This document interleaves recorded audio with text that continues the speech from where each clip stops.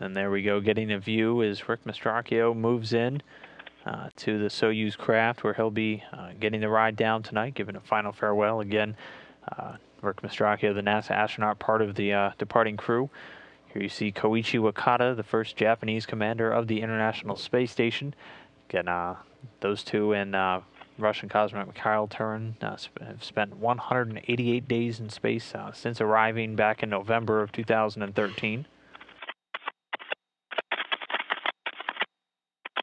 3 getting ready to load into that Soyuz craft and then close the hatch between it and the International Space Station. Following that, they'll be getting into their Sokol launch and entry suits and then strapping in for the ride down with their planned landing tonight at 8:58 p.m. Central. Here now, Mikhail Tyurin, who will be the commander of the Soyuz craft during its operations this evening, getting ready to load in as well. Tyurin again, 13th now on the all-time endurance list with 532 days spent in space, spread across 3 different space flights.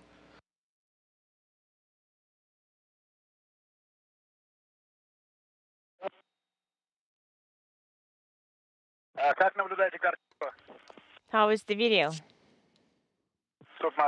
MCC Moscow.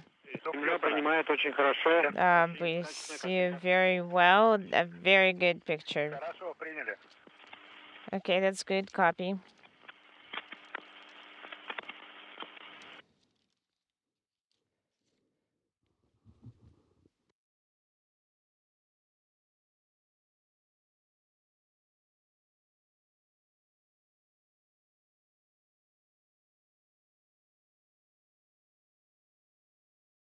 So Tyurin now moving the hatch into position.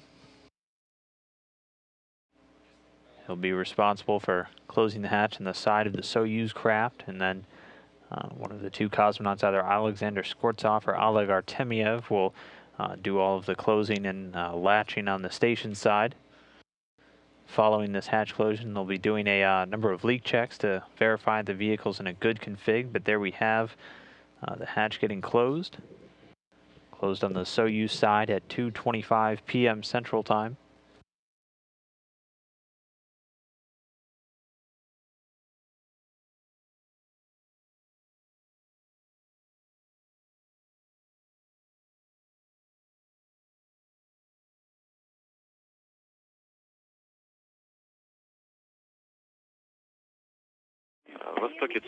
And there, Russian cosmonaut Alexander Skvortsov working on the station side to close the hatch.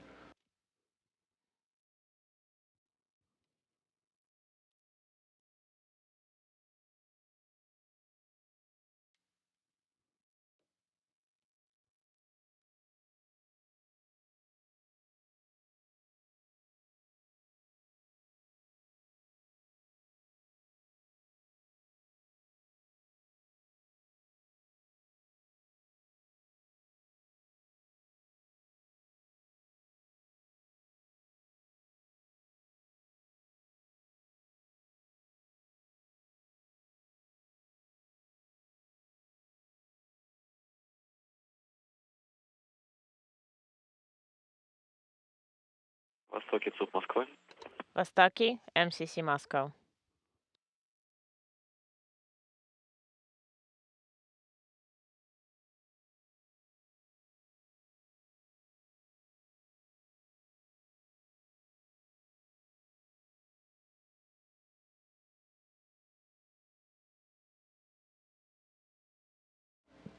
And just there, Alexander Skvortsov working to close the hatch on the station side. The unofficial hatch closure time right now, 2:26 p.m. Central.